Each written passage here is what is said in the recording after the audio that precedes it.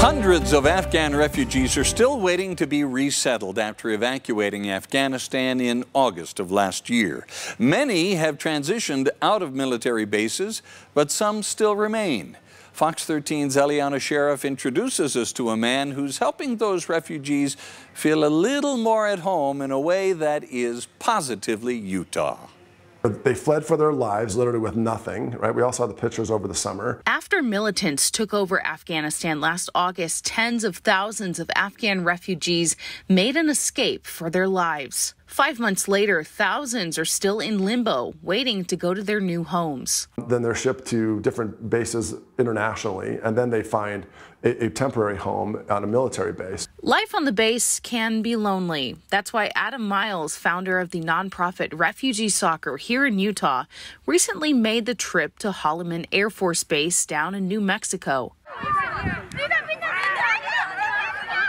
Adam says he drove down not once but twice, his car jam-packed with 400 pairs of shoes ready to put smiles on kids' faces. The opportunity to go and play soccer as a release for these kids, they just love it. I mean, America is getting on board. We're kind of the last country to kind of get on board with how amazing soccer is, but it is the world sport and they call it the beautiful game for a reason. He says they worked with a couple hundred children at this clinic. It kind of blows me away just how polite and wise and how strong they are and how optimistic.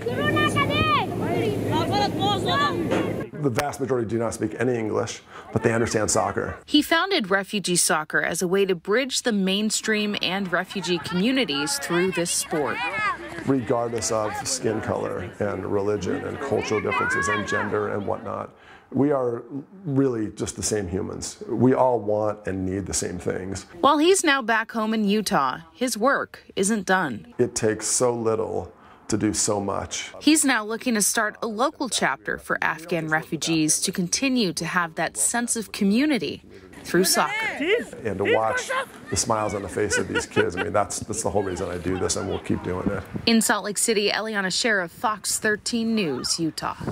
And Adam says the military is continuing to dismantle the temporary village they had on the base and expect to have people completely transitioned by the end of this month. He says they're expecting another wave of evacuees to arrive in the coming weeks and plans to continue his soccer clinics. Now, if you'd like to volunteer for the Refugee Soccer program, just go to fox13now.com.